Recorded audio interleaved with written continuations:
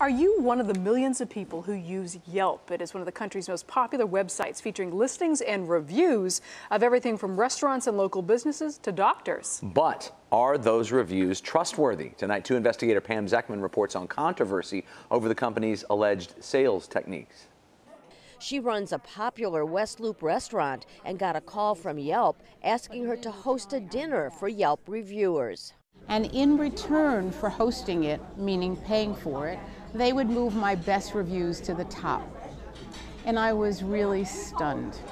He runs a dental practice that got several calls from Yelp salesmen saying, we can hide or camouflage negative reviews if you advertise with us. They would bury the negative reviews, and they would bring up all of our positive reviews. They refused and believe that explains the dental practice's low Yelp rating. I feel that Yelp is manipulating the reviews. So does the owner of Simply Thalia. He says a Yelp salesman pointed to his low rating and said, if we do this advertising, he will see that we will see some kind of result to change the rating.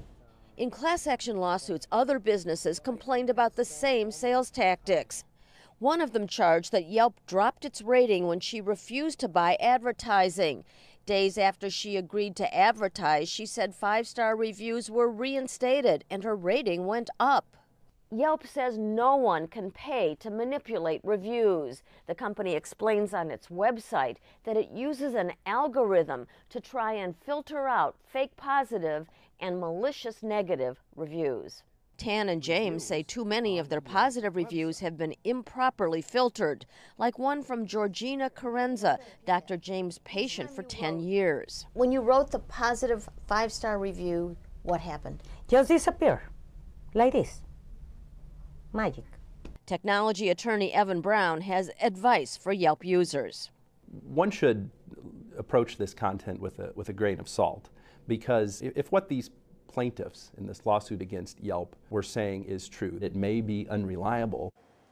Last year, a judge dismissed the lead class action suit, ruling that a federal law immunizes companies like Yelp from liability for what other people write. That decision is being appealed. You'll find a complete copy of Yelp's statement to us and on our website at cbschicago.com, plus links to Yelp's online explanations of their filtering process. And Rob and Kate, they do show the filtered reviews, but you have to go to the very end of the page for that company and then put in a password, so they make it a bit difficult.